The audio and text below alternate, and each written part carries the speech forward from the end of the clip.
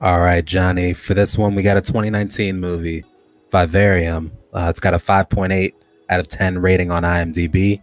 It's about a young couple looking for the perfect home that finds themselves trapped in a mysterious labyrinth-like neighborhood of identical houses. The director is Lorcan Finnegan. Stars are Imogen Poots, Daniel Ryan, Molly McCann, and a friend of the pod. Well, I guess Family member of a friend of the pod.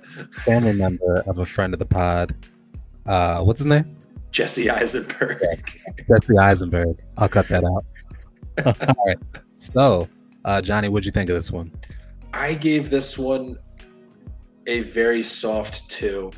I really liked the premise a lot, and I liked the acting of both Jesse Eisenberg and Imogen Poots as well, but the pacing was extremely off. You can watch the trailer for it, and I thought I had the entire movie spoiled for me, but so much happens in the first 40 minutes, and then the rest of it is just sort of plodding along, and then it ends really quick.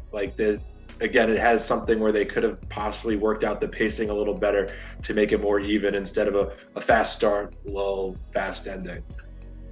Is it Imogen or Emogen? I don't know. She's a good act. She's one of my favorite actresses, actually. I remember her on the 28 Days Later and 28 Weeks Later.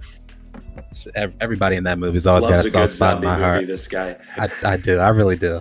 I'm with you completely. I gave it a 2 as well. The things that I liked about it were that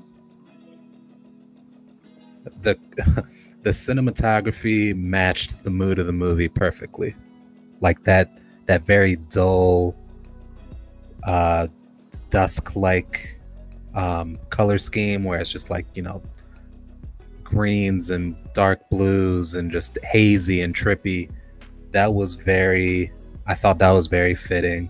All the actors were great, but it just became entirely repetitive. I thought you brought up a great point. Like, everything you need to know about this movie is in the trailer, and that about does it. I thought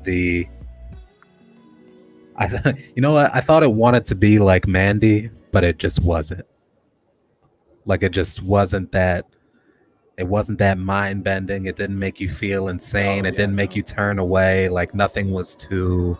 That's exactly. It was sort of just, and I actually read what the director said afterwards. They weren't even sure what they wanted the creature or alien to be, which, ambiguity is something in a movie, but it's not ambiguous if the director just doesn't know and just doesn't have a clue what they actually want.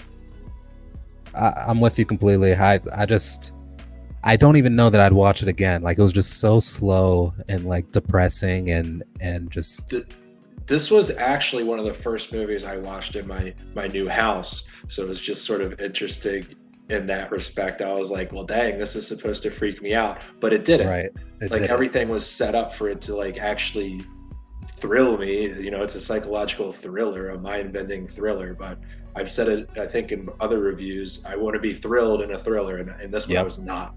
This one was just like sad and boring to me. So I agree with the 2 rating. We're both on, you don't need to watch this at all. But I will say, if you're a contrarian and you think we don't know what we're talking about, which we don't, the ending was really solid. I will say I didn't anticipate that, and I loved the way it looked. And that was probably the best part of the movie. Yeah, I would say that the best part was either right at the beginning when they're like trapped in the proverbial labyrinth, or the trippy ending, for sure. All right, but the middle. So Vivarium is a certified 2. You do not need to watch it.